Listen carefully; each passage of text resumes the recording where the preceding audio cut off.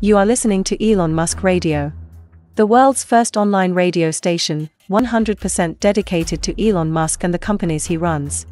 Elon Musk Radio was created for people who are too busy to read about Elon Musk. Have you heard of OpenAI?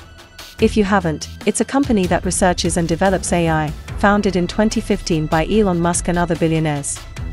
OpenAI is famous for a bunch of their work, for example, DALL-E, GPT-3 and Codex. What's DALL-E? DALL-E is an image-generating AI that can generate any image just by giving it a description of what you want to make. For example, you can ask it to make an astronaut riding a horse on the moon and it will generate that. It can make anything, from realistic images to completely abstract ones. DALL-E works by looking at a database of images with their respective labels, then it plays a game where it has to guess what's what, and more it plays that game more it understands the rules and gets some right. Then it creates a database of its own or a latent space, where it classifies things for where they belong to, by its color, shape, and lots of more parameters. DALL-E in fact has 12 billion parameters used to classify things in its latent space.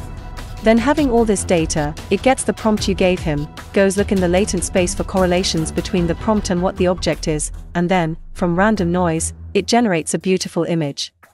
DALL-E has so many capabilities that I think it will also be used to invent new products.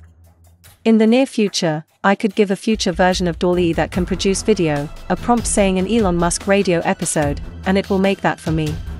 That's why DALL-E is amazing, and it will get better and better, surpassing traditional content creators and graphics designers.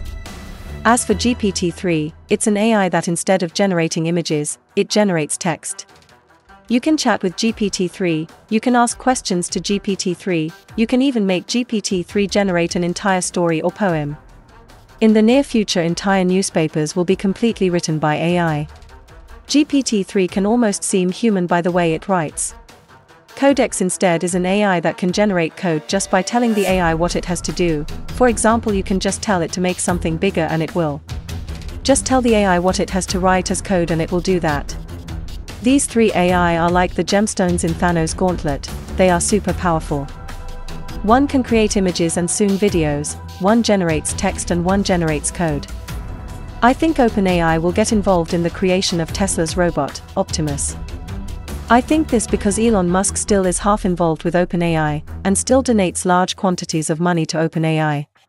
And because of this I think OpenAI will partner up with Tesla to make the Optimus robot. OpenAI could also help Tesla achieve level 5 autonomous driving on their cars.